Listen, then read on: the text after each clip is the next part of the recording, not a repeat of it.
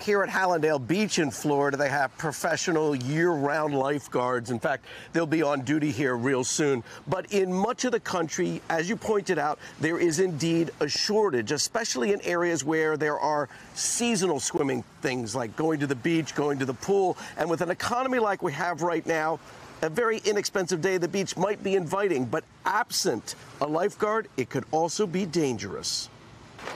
As summer heats up, some families are cooling down in the water at their own risk. A major lifeguard shortage is leaving many beaches unguarded and pools understaffed, forcing some to close. The American Lifeguard Association estimating 1/3 of the nation's public pools are impacted. Summer's brutal, and if you can have an outlet that's cheap, most locations free for kids, that is just priceless. And swimming in unsupervised waters can be dangerous. In Falmouth, Massachusetts on Saturday, 2 beachgoers reportedly saw a man struggling in the ocean and pulled him to safety, performing CPR until first responders arrived. Police said there were no lifeguards nearby.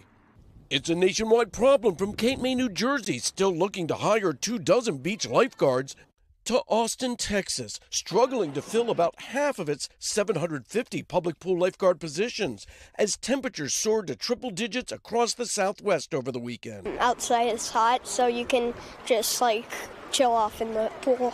The shortage is caused by a wave of factors. Young people have plenty of other job options to choose from, and training courses were canceled during the pandemic. Some pools looking to pull in new lifeguards by upping salaries. Six Flags St. Louis is offering $18 an hour to lifeguards, plus a $500 bonus. With fewer eyes on kids in the water this summer, experts say it's more important than ever for kids to learn to swim early. We go to the beach and to the pool a lot. I wanted to make sure that she will be safe. I'm, of course, always watching her. Experts say that's key. Parents or guardians should be a second set of eyes, even if a lifeguard is on duty. Use a buddy system, the 2 in, 2 out rule. And less experienced swimmers should wear life jackets approved by the U.S. Coast Guard in the pool or at the beach. Cooling down safely as this week brings more scorching heat.